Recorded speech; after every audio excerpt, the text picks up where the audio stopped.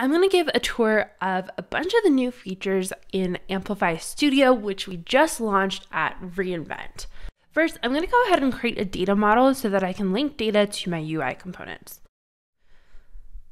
I'll create an Airbnb type site, so I'll have a rental, and that rental will have an image, a name, a price, and a location. Then I'll save and deploy. Okay, now I'm going to go over to the UI library, and you'll see that you can paste in a Figma file link here.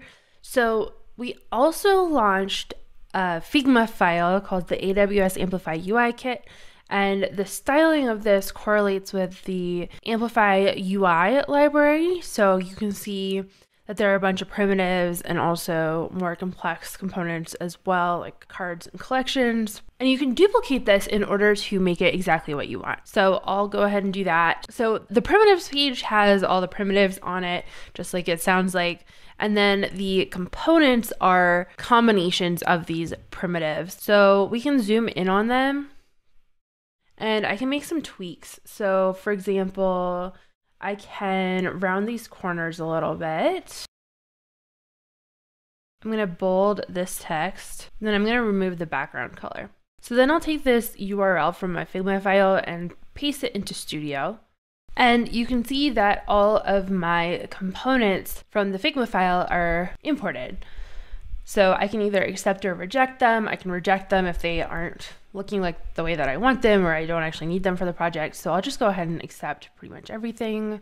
You can see that my component that I styled myself has the custom styling on it here as well. You can also do accept all if you want to skip going through all of them. So now my components are loaded into Studio, and what I can do is I can click into one, and then I can link to my data from my data model. I can add a prop to this that is the rental, and this dropdown shows me all of my data models, so I'll choose rental here, and then I'll set the source of this image to be the rental image. It just does a random stock image here, so that's why there's now a woman staring at me. So now I'm going to choose the label, and I will do the rental name here. And then this one I'm going to do the price, but I'm going to actually make it so that this has the $sign, so I can do concatenate and make it so that this has multiple values here. So then the rental price, and then I'll do per day. So now you can see that it says dollars. You can also shuffle through preview data. So now it shows, I think that's Abbey Road. So I'm gonna go back to my content tab and actually add in some better data for myself here. So now I created a couple pieces of data that would more closely match what a vacation rental site would actually have. So now you can see that my treehouse shows up instead of just the random images.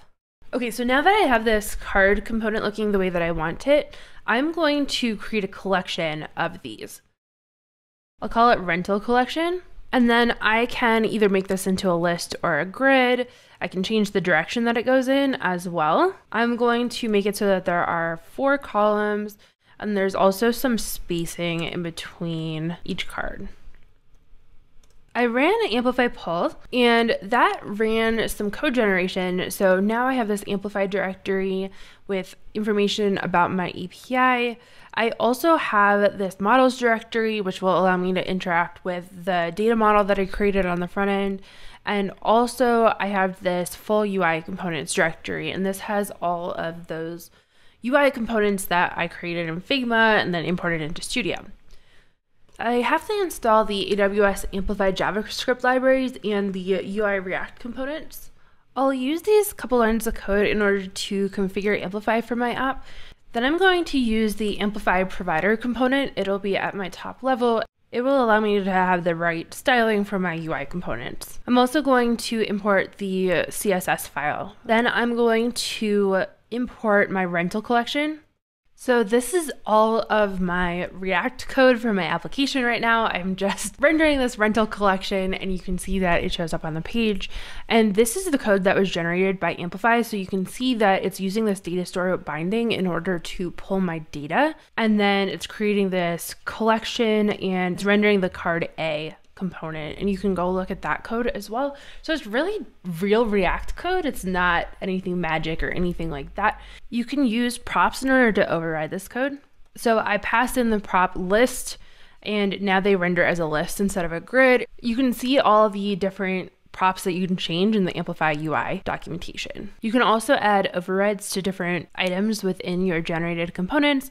So for example, you wanted to make it so that a form submitted, you could pass in a piece of code like this in order to do so. Another really cool feature is that a lot of companies have their own UI brands.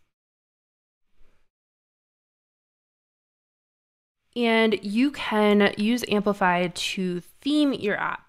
So there is a new Figma plugin that you can install.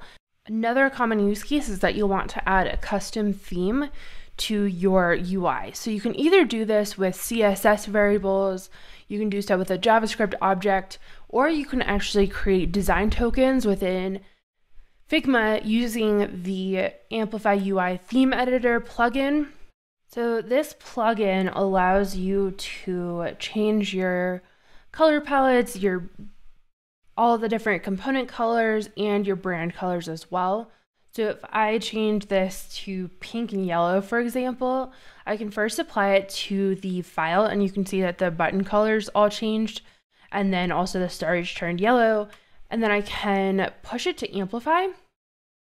And then when I run Amplify pull, it'll have this theme object for me that I can pass to that Amplify provider and have this automatically baked into my application without having to write much custom code. You can go to sandbox.amplifyapp.com to get started, and I would love to hear any feedback that you have while working with this.